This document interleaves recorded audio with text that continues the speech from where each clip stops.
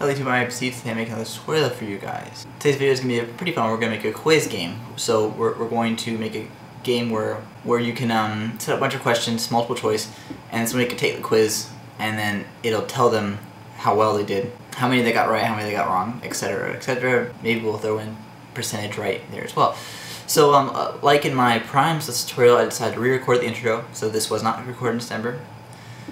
And I also decided to re-record the actual video because the actual video is 70 minutes long and I didn't want to put you guys through that. Hopefully I can record it explaining the code in a far less time. So I'll be just going through explaining the code rather than typing it out. Again, if you please let me know which method you prefer, me typing out everything or me explaining out everything. Explaining everything in the code without typing it out will make the tutorial go faster, but I'm hoping that I don't lose anything in terms of comprehension for you guys.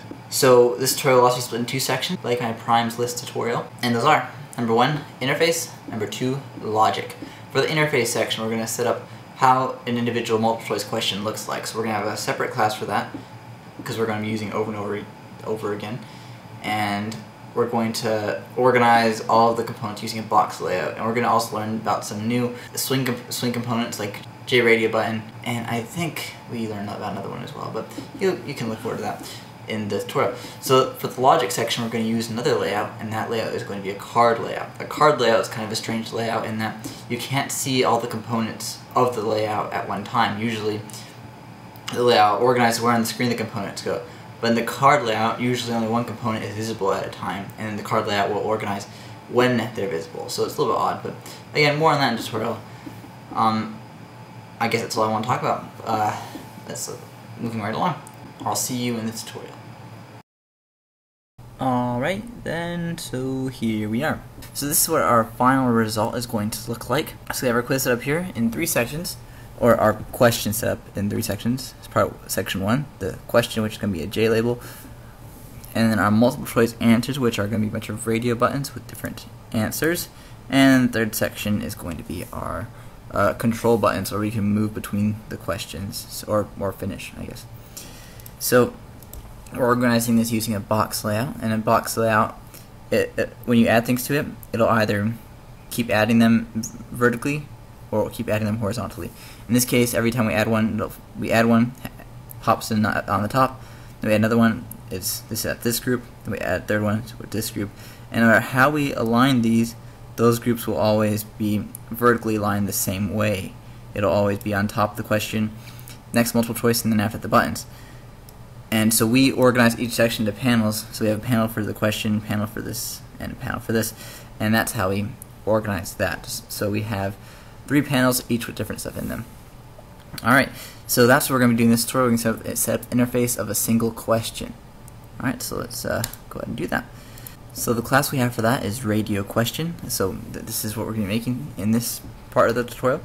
So we have our 3 sections that I explained earlier: the questions, the answers, and the bottom section, which I couldn't think of a better name for, I guess. So we create a panel for each one because that's how we're going to keep things organized. And the questions, I didn't seem to add a J label, but I'm sure I'll get around to that later. I'm not exactly sure why, actually. And in here we have JRadio button. The way JRadio button works is there are several of them, and every time you click one, well, there can only be one selected. Alright. Another class that's very similar is JCheckbox, and the way JCheckbox works is exactly the same as radio button, where you can click and turn them on and off. Only with JCheckbox you can have multiple checked, whereas with JRadio button you can only have one checked. So that's what we do here. We create an array of them because we're going to have multiple of them, multiple answers, and then after we create a button group. What a button group does is basically keeps JRadio buttons organized, so that when you click one, it'll turn all the rest of them off, or it'll turn the other one that's on off. So once we initialize all these responses, we'll be adding them to this button group, so they'll be organized so they'll stay aligned, so that when we click on one, it'll turn the other ones off. Okay, so now for the bottom, fairly standard. We have a panel and we have 2 buttons set up. That should be fairly comfortable for you. Okay, so now we have the constructor. So this is not our driver class. When I say driver class, I mean the class with the main method. So the program does not start with this class. So therefore, we're not going to be starting with the main method. It doesn't have a main method. it has a constructor. So every time this is created, it'll be created from this constructor with parameters and all that, which might feel a little different from you because we usually start with a main method. So one thing to note is that this extends JPanel. So when this is initialized, you initialize it the same way as JPanel, except there's a couple of extra stuff that we added here. But other than that, it operates pretty much the same way as JPanel. Okay, so radio question, name of the thing. We have 4 parameters. We have the string Q, which is going to be whatever our question is. We have an array of options, which are going to represent what we have next to each of the options. So if the question is what's your favorite color, this array would be a string with a bunch of colors, red, green, blue, etc. And then an ans is which section of this array is the right answer. So if it's red, green, blue, and the correct answer is red, then this would be 0. If the correct answer is green, this would be 1. Correct answer is blue, this would be 2. So this indicates what the correct answer is. And this is something we'll get into later, but quiz is what we're going to call our driver class. So we need to keep track of our driver class in this class, so that way when we give information to the driver class, when we tell the driver class whether the user got it right or not, we know we have the driver class address. We can refer back up to it. So that's why we are passing the driver classes in as one of the parameters. So right away in the beginning, we say this.quiz is equal to quiz and correct answer is equal to answer. And you can see we have correct answer right there, and we have quiz right here. So that's where those 2 variables are initialized. And then we set the layout. Remember, this is a JPanel, so we're setting the layout of this class, the JPanel, to a new box layout. Box layout, the way that works is it has 2 parameters. One is which object is organizing, in this case this JPanel.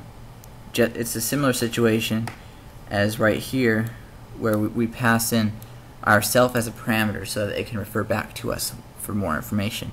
And then this is a constant, it's a number, but the number is stored as a variable inside box layout, so we have an easier time not having to remember what all the numbers indicate. So we want it to be organized along the y-axis, so every time we have to add a new one, it'll be added vertically.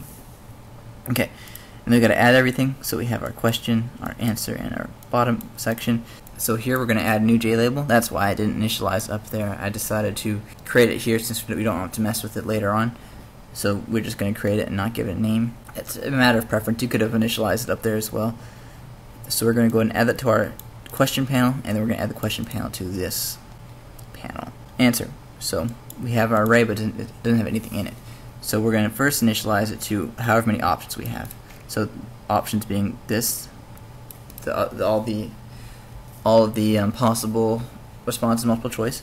So we want the number of radio buttons to match the number of these options, which is why we set the length of the array to the length of options. And then we're going to iterate through each of those. You can see how that works. So I less than whatever the length is, I plus plus. So that will iterate through every index in the length. So and every time we go through it, first we're going to create a new object of the JRadio button. And one of the constructors for JRadio button takes a string. So we're putting in the corresponding name in this string. Is what we're doing right here. So if we put down giraffe, then the string corresponding to this button, when that's going to be put right next to the button, is going to be this giraffe.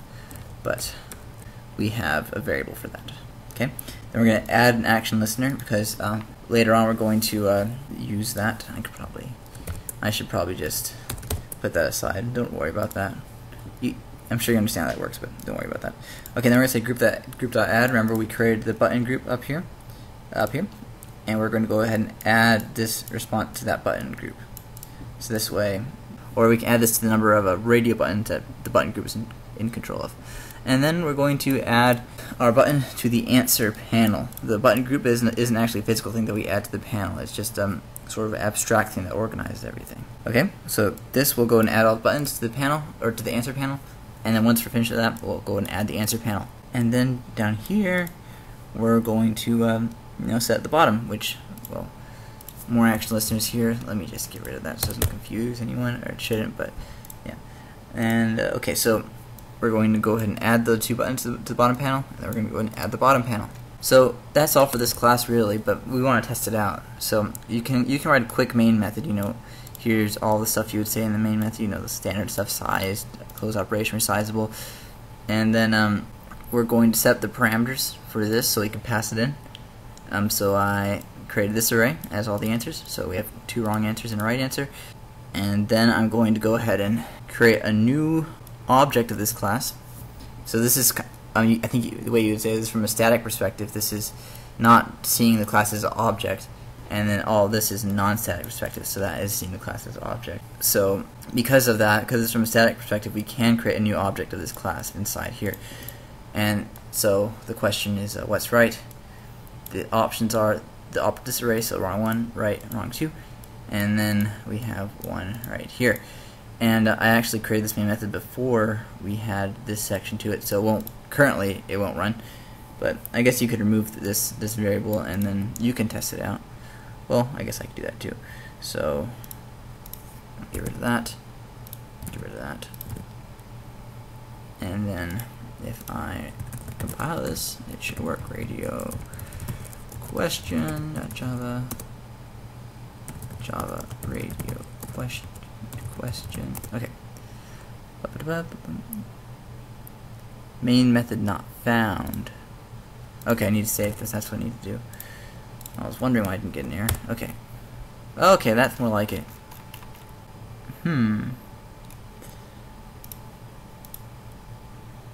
method not found in class radio question. Please define the main method. Okay, well that was the first time. And then here.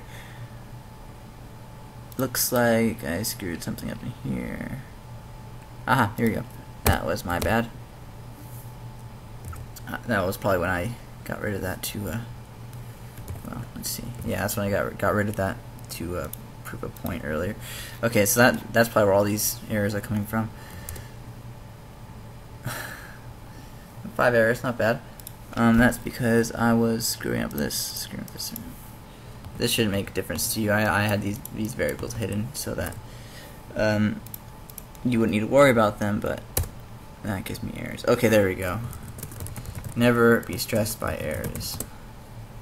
Okay, so you can see that this triggered the main method over here, and so we had our JFrame and we added a new object. This is the panel, so we added this panel to the class, and then it turned out like this. So you can see that's how it turned out, with what's right being the question, all of the answers corresponding to the answers in this array, and then we have our next and finish button. Alright, and by the way, if you're probably not used to seeing it from this perspective, like where I'm creating an object of JFrame. Usually I have the class extend JFrame, but in this case I'm actually creating it right here, and then I'm saying, instead of saying set size, set default close operation, I'm saying frame dot,